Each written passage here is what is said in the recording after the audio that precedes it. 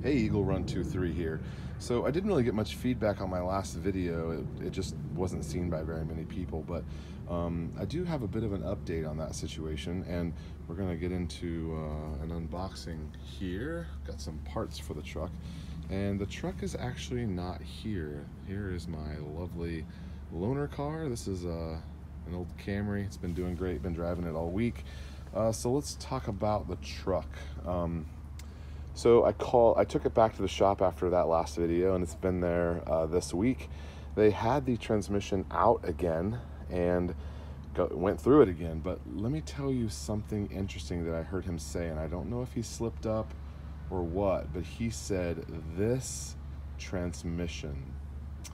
Now that's a bit concerning for me. So I am thinking that he took my transmission out, put a different transmission in, and then it had its own set of problems. But he definitely told me he rebuilt it, and he definitely charged me for rebuilding it.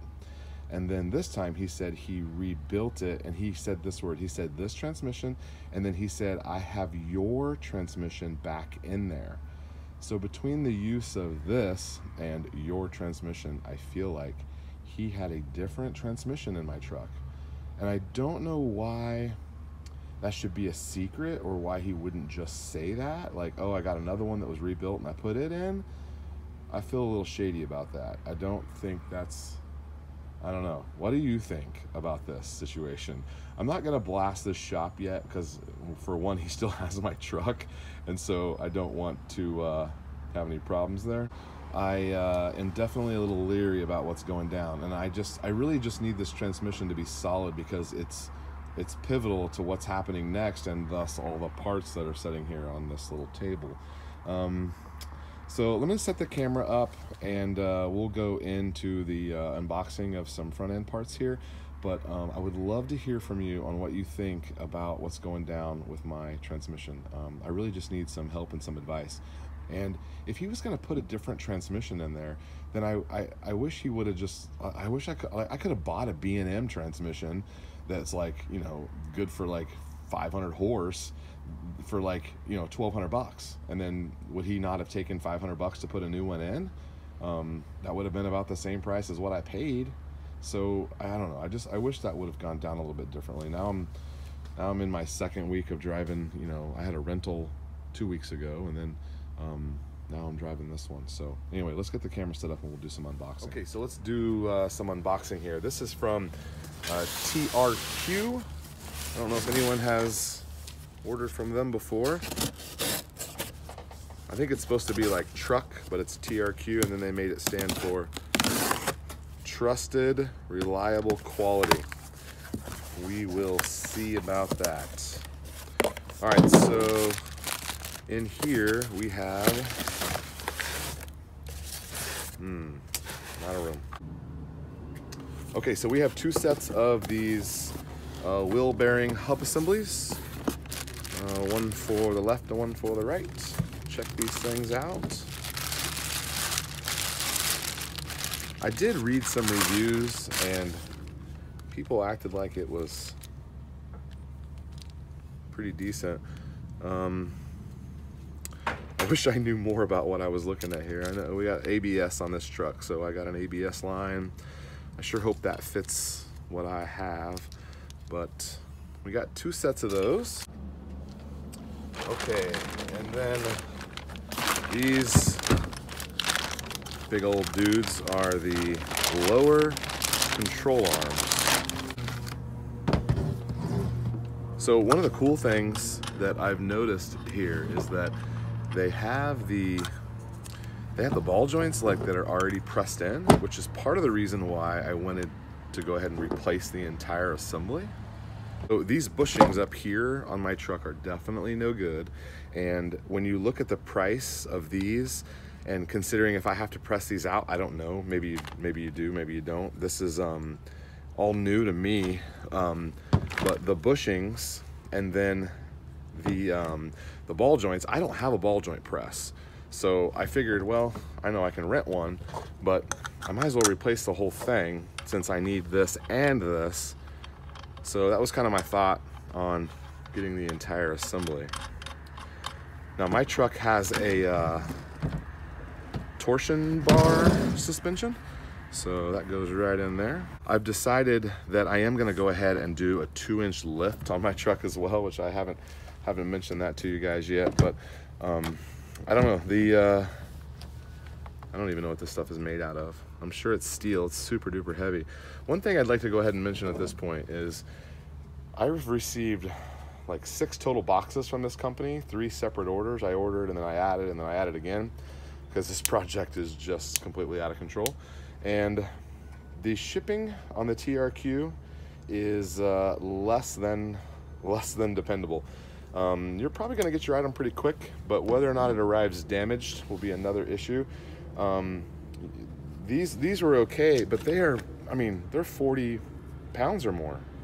So the way that they package them, putting a giant heavy item in a box with a bunch of the bubble mailer stuff, just the pouches of air, these things bounced around all over, and I haven't really inspected them to see if they're damaged or not, but yeah, that's the lower control arms. That was the right-hand side, and I'm hoping that this one is the left-hand side. LH, right there. Okay, so we got a right and left lower control arm. Okay, here's the next case in point. This is 2 CV axles. These are the drive axles for the 4-wheel drive. And you'll notice something very interesting about this package. Yep, you can see right in there, and there is nothing inside. All right, let me get this open. Okay, so funny, the UPS truck just pulled up, and look what they brought us. They brought us the missing axle, so perfect timing on that situation. So this is the one that they just dropped off, and it is the one that was supposed to be in there, I guess. All right, UPS truck is pulling away. I could not have timed that any better. So somewhere in UPS land is a front drive axle for a Ford, but the company was really nice and decided to just send me a new one right away. You know what, the funny thing is, let me tell you this, they did not even ask for any proof or pictures or anything. And I have pictures, I can put them up on the screen here for you of what the packaging looked like, and you can see that box that I just showed you. But so the packaging is just, I mean, there's nothing impressive about the packaging at all. Now, you're shipping 4-wheel drive components, but you think a company that is basically an online parts selling company would have this figured out. You know, how do you ship a 40-pound axle? Well, what they're doing is not working. Or maybe it is working, and maybe you just lose a few, and that's just the cost of doing business. I don't know, but we'll inspect those boots and make sure there's no rips, but it looks like it's fine. Looks like it's fine. I wish they could have shipped it a little bit better, but anyway, there's 2 front CV axles. Okay, so in this last box we have quite a few parts. We have tie rod ends, an upper control arm. Now this is actually the exact same reason that I bought the lower control arm, was because the bushings are bad. So the bushings on my truck up here are totally toast, and then the ball joint's already installed. So when you look at the price, it's not that much more expensive to just get the entire unit, and then I guess you kind of know that you're in a better spot. Hopefully, that's the idea. But we have 2 left and right upper control arms. There are 4 total of these end links, and I believe, no, they are different part numbers. So probably 2 of that part number, 134, 135, 133, and 132. Sounds great. All set. Also, as you would imagine, toast on my truck is the sway bar links. So I figured while you got it all apart, might as well replace those. Got a left hand and a right hand. And then these are the adjuster screws, I think is what they would be called.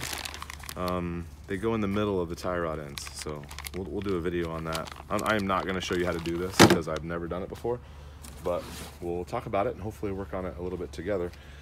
So, yeah, if you have done something like this, or if you've, I feel like I've watched every video on YouTube about these parts, but if there's something you think I haven't seen, go ahead and leave a link in the comments and I'll definitely check it out. I'm gonna be working on this in the next week or so, and I'll put a video up as soon as possible.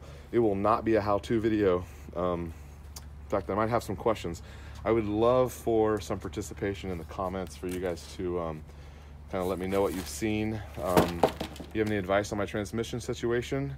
Does anyone want to talk me out of doing a 2-inch lift on this thing? It's got leaf springs in the back, so I'm gonna get a block, 2 blocks in the back, and the front is torsion bar. So I want to buy a 2-inch torsion bar key. I have to take the torsion bar out anyway because I'm doing the lower control arms. So I figure I might as well just put a new key in there. Hopefully my torsion bars aren't bad. They shouldn't be. But all right, well, there's the unboxing of the parts, and the project is coming soon. So the next video you see, I'm hopefully taking this thing apart, unless I might film a video when I pick the truck up and give you a first drive on the rebuilt transmission. In retrospect, I wish I would have marked my original transmission so I would have known if he was swapping it, but you don't think about those things in advance. Man, I don't know. All right, well, I guess that's what I have for today. Eagle Run 23. Thanks for watching.